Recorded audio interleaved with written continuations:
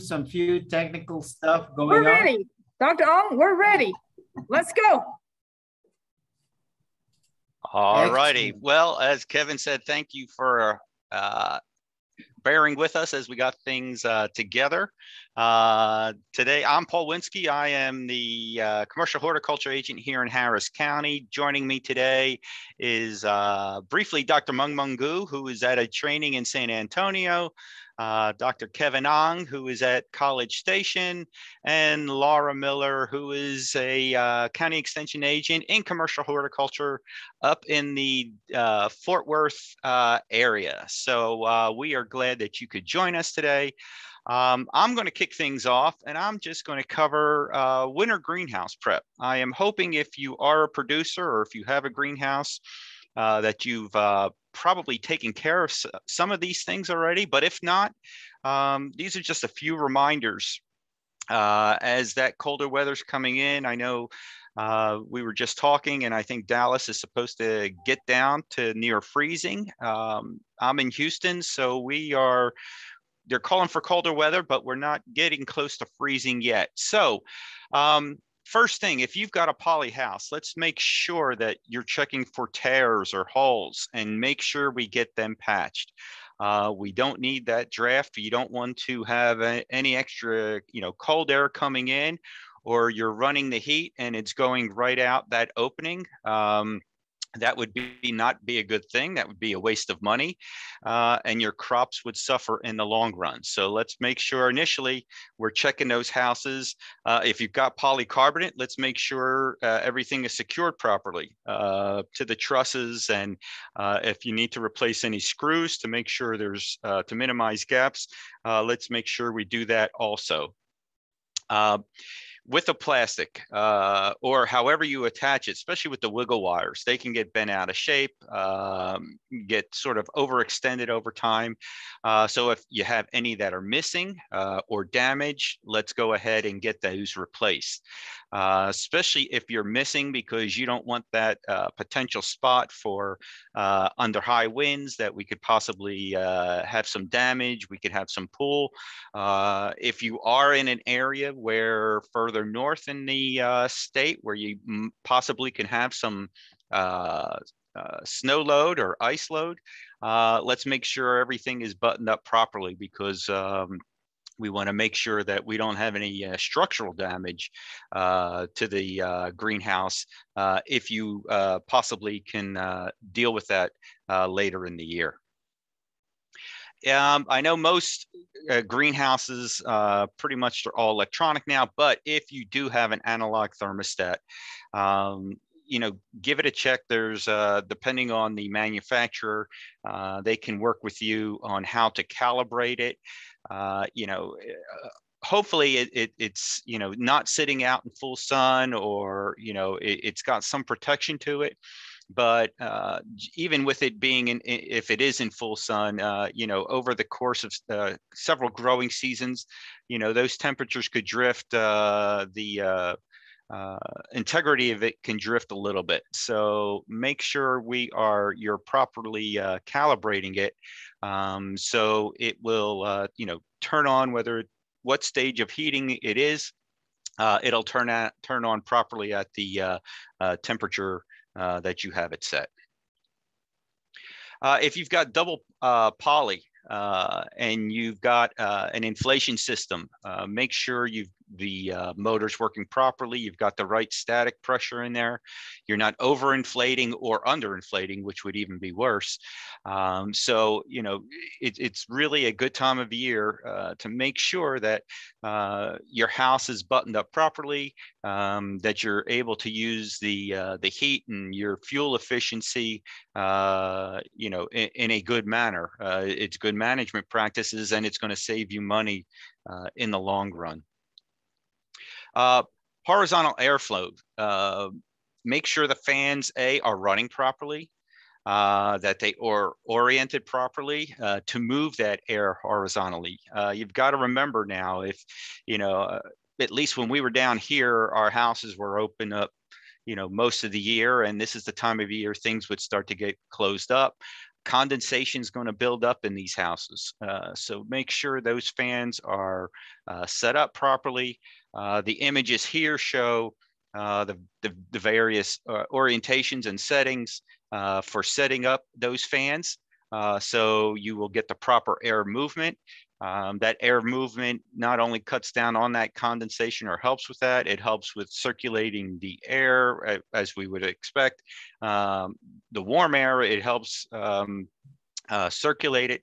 And the other thing is we get proper air movement, we're going to be able to cut down on our disease issues with the crops that are in that house.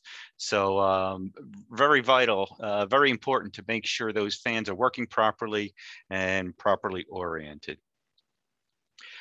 With the heaters themselves or the burners, let's make sure they're we blow out those ports, clean out any debris that may have accumulated. The heaters themselves, there could be spider webs in there. Sometimes birds get in there. They like to make their nests. So, take the time to, that's an investment that's cost you some money to put that in. So let's make sure we clean it up and we get it in proper working condition prior to when you're going to need it. The last thing you want to do is have to be running around the day before a freeze event is going to occur because you didn't take the time to make sure your equipment was up and running properly. So go ahead and clean it up and make sure everything is ready for when that first freeze event does occur. Check that vent pipe that's coming out from that heater. I don't know how many times when you go through some houses or you're walking on the outside and you see them bent or leaning or 180 degrees pointing down because the bar that attaches it to the side of the greenhouse hasn't been fixed. So this is all, there are safety issues there also. So make sure the integrity of that vent pipe is sound. And this way, when that heater is running, there's no CO or carbon monoxide buildup. Things vent out, and the crops and the plants are happy, and you're happy as the grower.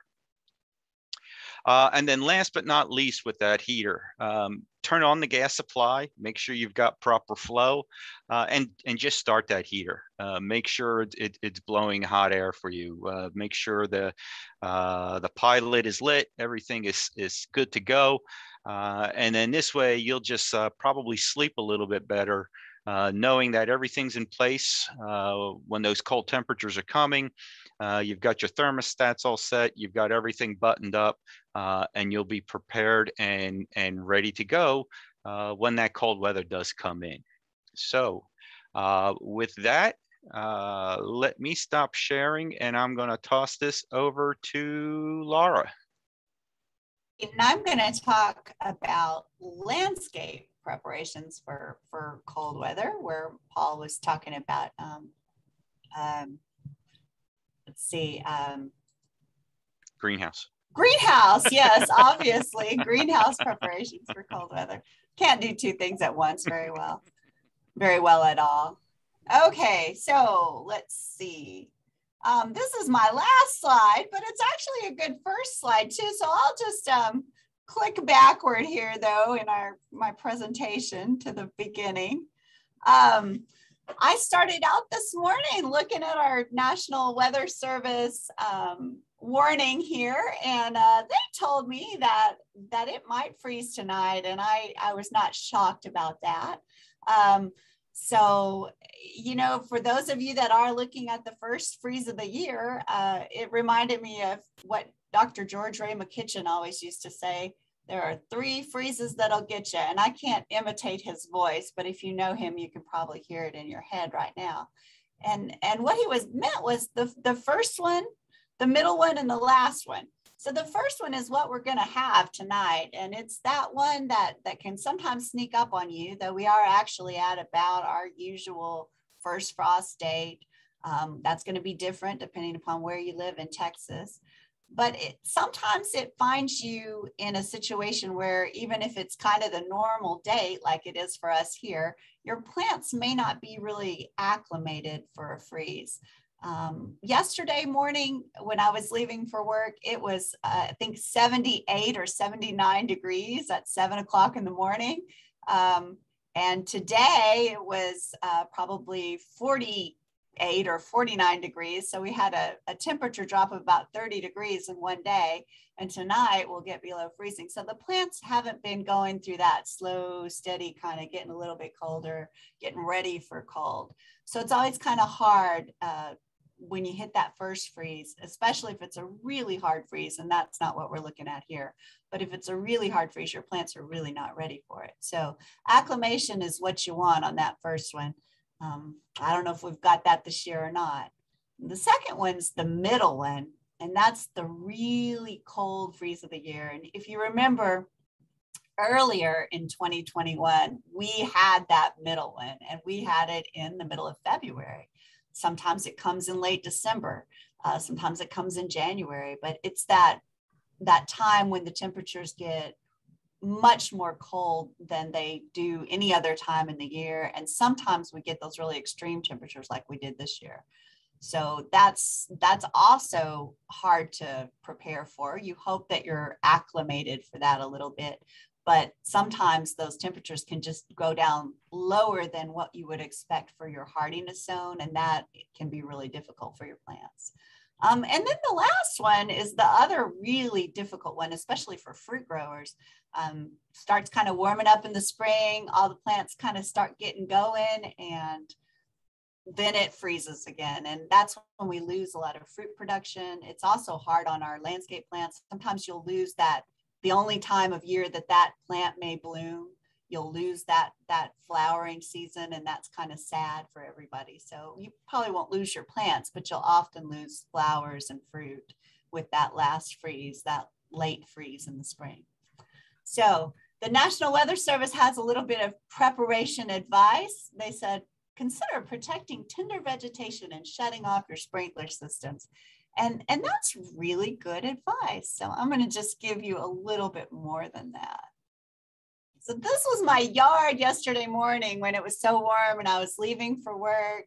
And you can see, if you're observant, that the concrete is wet. Not that my sprinkler system is, totally throwing water on the concrete, but you can see that a little bit of it is wet there up on the steps. So I did run the sprinkler Tuesday night. So why did I do that? Well, I knew it was going to freeze, and I really wanted to go into the freeze with moist soil. So moist soil will hold on to heat much better than dry soil. That water, it's kind of contrary to the way you feel as a person. If you're wet and it's cold, you're miserable, but cold soil is warmer than dry soil for your plants. So don't think, oh, my plants are going to be miserable if I get them wet here before it gets cold. They won't. It'll be helpful for them to have moist soil, because that's going to hold more heat. Even as much as 5 degrees of temperature rise over moist soil versus dry soil. And that's pretty significant when you're talking about predicted temperatures of maybe 31 or so. That's the difference between freezing and not freezing. But after you irrigate, and this is what I'm going to do when I get home, you should turn off that irrigation system, turn off your sprinkler system, disconnect your hoses from the hose bibs, cover those hose bibs if you have covers for those. Make sure that you don't, I think Becky was going to maybe talk about getting your sprinklers ready for a freeze, but she's not on today. She couldn't join us. So I'm going to try to do that justice. I'm not going to do as good a job as she would. But you don't want to have that man-made ice event. That's the worst thing ever. And I see it almost every time we freeze. I'll be driving to work and you'll see some place where the sprinklers went off and the water's frozen onto the street or onto the sidewalk. And that's really what you want to avoid. You also want to avoid freezing water inside your irrigation system. Most of the time, water's going to go down under the ground. The pipes are down under the ground. It's going to be insulated. But if water's up in the above ground exposed parts. That's where it can freeze. And we saw a lot of damage to systems last February from the water that was up in the top of the systems. Dr. Ong may back me up on this, but you don't want to irrigate a lot in the winter because, you know, you can just develop more diseases that way. Paul already said most diseases develop better with more moisture, and that's true in the landscape, very, very true. So you don't want to irrigate things when you don't need to. You can also have the side benefit, really, or it's an important side benefit of saving water, conserving water, and saving money if you turn your irrigation system off when you don't need it in the winter. So I only turn it on when I want to run it. I just turn it off and leave it off for the whole entire cold period, or our typical frost-free, you know, from November to March. I don't run it regularly. I do run it if I need to. Yep. Yeah, leave that slide on. I'll jump in here and share a little bit of the experience of what we see in the plant clinic and so on. Sure. About water. So folks, water is a two-edged sword. You know, you need it, and sometimes you have to have it, and other times you can do without it. So a lot of times in urban areas, and this is more experiential working with landscape maintenance folks, is if they manage the irrigation, great, then they can control it better. But if you're dealing with a homeowner and you're coming in, one of the best advice is to sometimes tell them to just quit watering when temperatures start to cool down. Several things here. The plants do slow down in transpiration. The plants move to dormancy. So when they don't pick as much water, your soil environment is going to stay wetter. And when it's wetter, you are going to have the necessary moisture that pathogens and microbes would like. Now, keep in mind, we are in a very unique situation in most parts of Texas. If you're talking about the Dallas-Fort Worth area, you know, there are still going to be those cold days, but then warm days. Like if we're going to get the freeze tonight up there, guess what? The next week, it could be 70, 80. I'm talking about soil temperatures, which means that while the plant might be saying, you know, time to take a nap, the pathogen could still be active. So when you have way too much water in the soil, the plant is dormant. The roots are still in that moist environment. It's going to be a softer root for attacks. So that's one of the reasons why we do tend to get a lot of root rot problems. You know, whether through the winter in southern parts of Texas or central parts of Texas. And then we see a lot of those too pop in the early spring when things start to come out of dormancy. Then you see plants not doing as well. Plants start to decline because the roots had been destroyed or gone over the winter. So best things that you can do, as Laura mentioned, turn off the irrigation system. Water as needed. I mean, there have been years that it's been so dry that you do need to water. The plants need some water through the winter, but not so much that the soil stays wet. So if you deal with a homeowner or something, I guess the best way to kind of a general rule of thumb teach them is stick your finger in that first inch. If it's sopping wet, that's not good. If it's moist, that's great. If it's dry, water. And use that as a general rule of thumb of not over inundating your soils with water and creating conducive environments for the pathogens.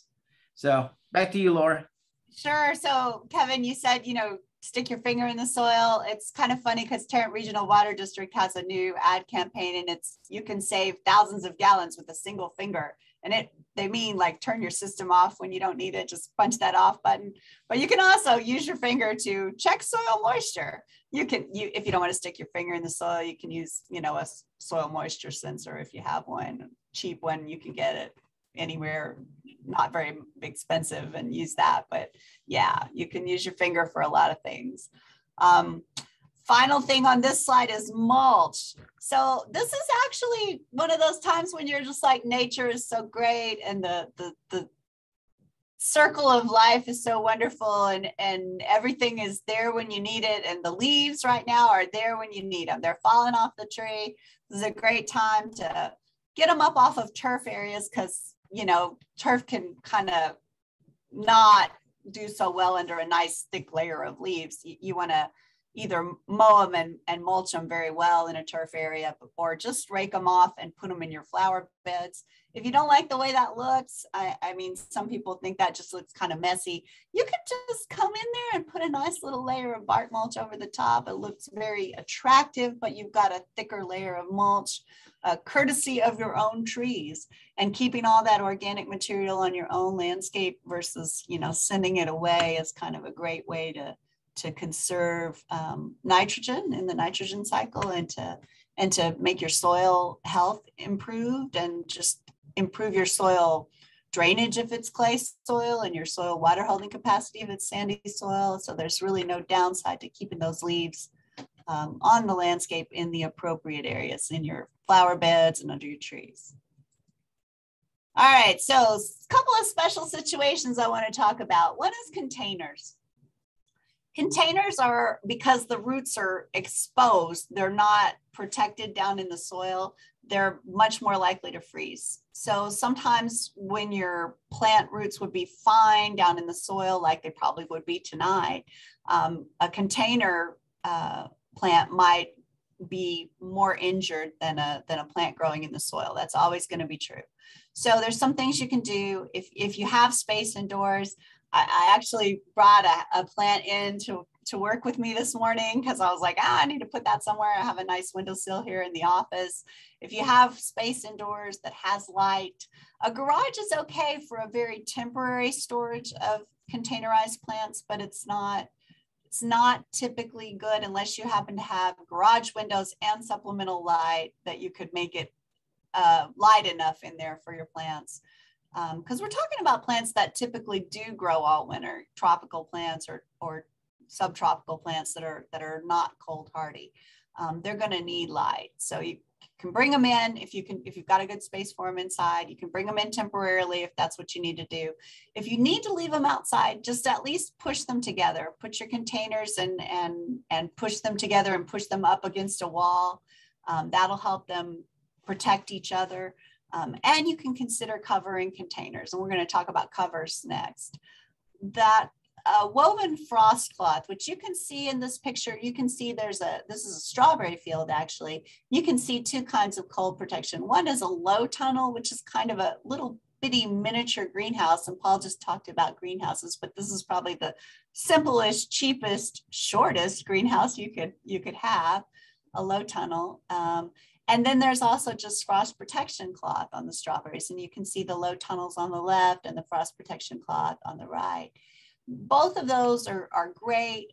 Frost protection has a limited range, but when you're talking about a light freeze like this, it can make all the difference in the world.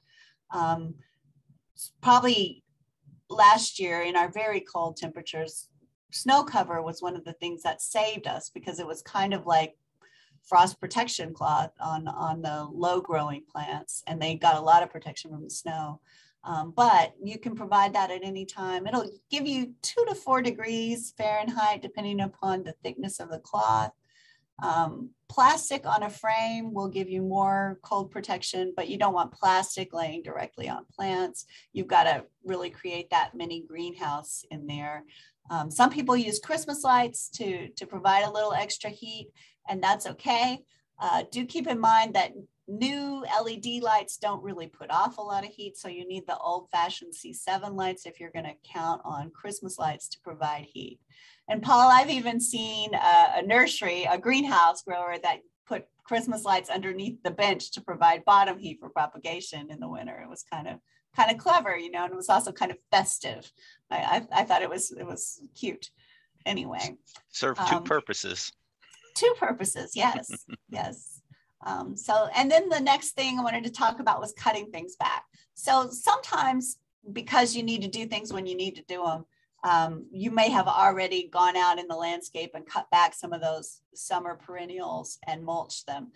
If you haven't already done that, you can wait until after the freeze and do it later.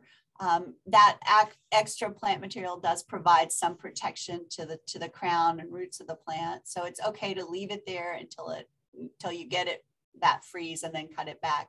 And as I said last time we talked, I think you should leave your grasses through the winter for the beauty that they bring. But I understand that a brown Turk's cap plant is not quite as gorgeous. So you do want to kind of cut those back to give yourself a tidier appearance. And then also in the spring when things come out, you won't have as much work to do cutting things back then. So you get to decide though. It's okay. It's not really damaging to the plant to leave it there. It does provide some protection. You can cut it back when you're ready and when you have time. You do want to make sure though that you have mulch on perennials. That'll help protect them through the winter. And so my last slide is about prioritizing. Obviously, as Paul said, it's always great to have your preparations done before you really need them, but sometimes you end up kind of in a pinch and you've got to try to decide how to spend your time.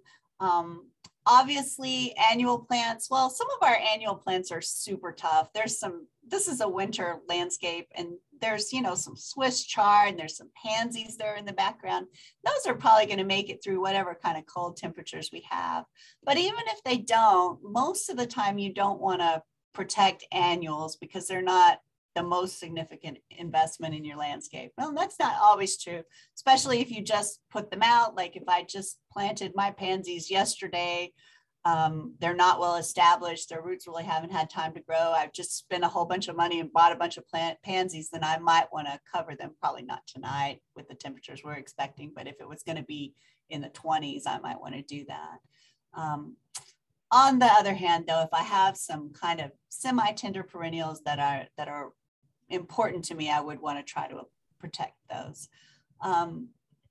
Also, as I kind of mentioned with the pansies, if something's newly installed, if you just planted something, it obviously hasn't had a chance to grow out its root system, to get adapted to its environment. That's a plant that's vulnerable and you're probably going to want to prioritize protecting that one. So you might want to cover anything that's just newly installed. I sometimes just use the nursery container that it came out of, turn it over, put it on top of it. You can protect a newly planted small shrub or perennial that way. The next thing I would say is, what's easy and fast? What do you have time for? Turning off your irrigation system takes just a second, so you should definitely do that. Running it doesn't take a whole lot longer. So if you have time to do that this afternoon, that would be fine, and then turn it off. Some things are a lot more effort. If you're going to cover things with frost cloths, you've got to have the frost cloth, you've got to have the time and labor to get it out there and get it covered. So, those things might be a little less of a priority, but everybody can use water to their advantage. And that's pretty easy. And then the thing I'm really thinking about on that last point is, you want to think about having a landscape that, and I know we all got fooled this year, but that is well adapted to your climate, that is generally able to handle the typical weather that we get.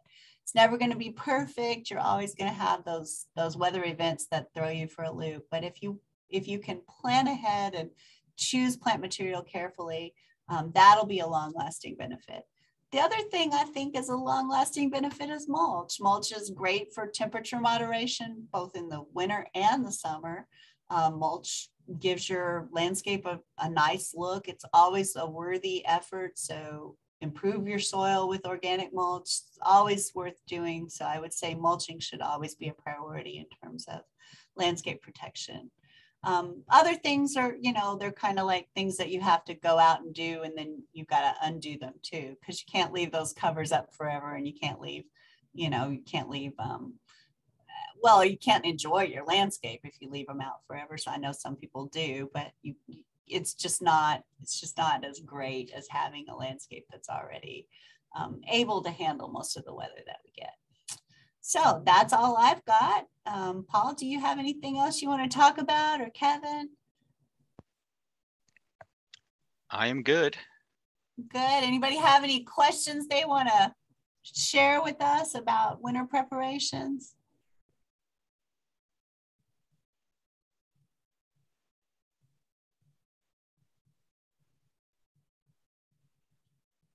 You can put a question in the chat.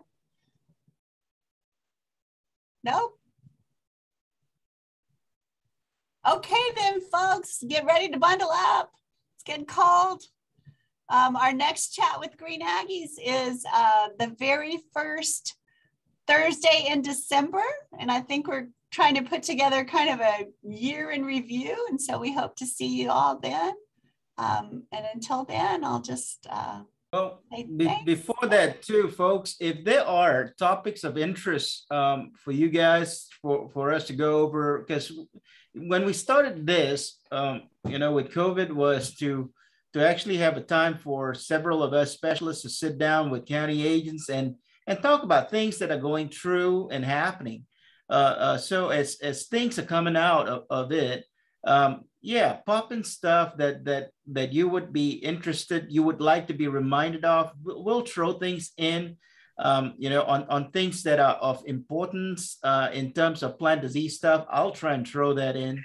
And obviously, a lot of materials or things that topic of discussion will focus on urban type situations, ornamentals, whether it be turf, woody ornamentals, or trees. Do want to point out, I think early next year, there will be I guess, a review at some point with Dr. Dave Apple on trees, especially you know, almost up to 1 year after Winter Storm Uri. What's the outlook? What was the outlook and what actually happened? And I can tell you this, that to this day, we've been getting a lot of questions at the clinic, including samples that come in with trees having their bark popped off. So it was something that Dr. Dave Apple, a tree pathologist, that had predicted that 6 months, 8 months down the road, that impact had been done, but you don't really see the physical symptom till much later. And one of that symptom is the bark popping off. Basically, the cambial layer is somewhat dead. And so on a lot of trees, this is not a good sign, because if that cambial layer is dead and it actually affects the xylem and the phloem, then there's a very good likelihood that that tree is going to show some kind of decline. What's worse, if this bark pop off entirely around the trunk, so entirely girdle, and when that happens, then we have a severe situation where there's going to be interruptions in the vascular system. And so you can expect to see a decline with not a very good prognosis in that type of situation. But yeah. Have you mentioned that it was right after Winter Storm Uri? So it was, I think it was late February. We did quite a few webinars, and they're all recorded. And we actually talked about, in one of the episodes, we did talk about winter preparation. So it's all on the Texas Plant Clinic YouTube channel. And on the YouTube channel, there is a playlist. There's a playlist. It's called Chat with Green Aggie playlist. So I would definitely encourage everyone to go back to our, to go back to that specific episodes. Thanks for the reminder. So can I get Dr. Gu to actually put that link in the Facebook chat, the comment? Okay, let me do that. Yes. So that'll give you guys an easy way to get back to some of those